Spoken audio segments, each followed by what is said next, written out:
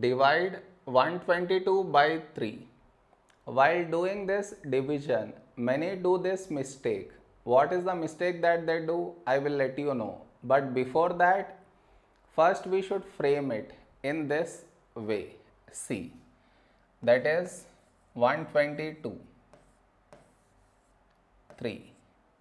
Okay. Next. Now here we have 1 smaller than 3, so we take two numbers, that is 12. When do we get 12 in 3 table? 3 4s 12. Now you subtract 12 minus 12 0. Now you bring the beside number down, that is 2. This is where the mistake happens, and the mistake is this. Here we have 2 and here 3. 2 is smaller than 3. So what many do is they put a dot and take 0 here, which is wrong.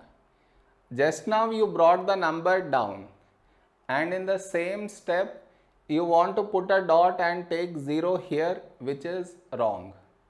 I repeat, bringing the number down and putting a dot and taking 0, both at the same step you are not supposed to do. Instead, what you should think of is, what number should we write here? If we write 3, that will be larger than 2. So what we do is, we take 0 here. So 3 into 0, 0.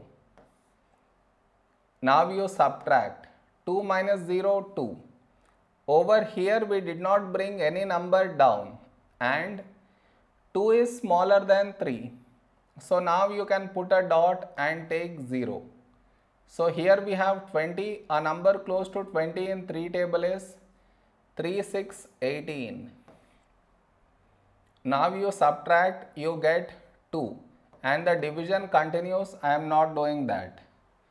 Did you understand where mistake happens? You should not do that mistake. Am I clear?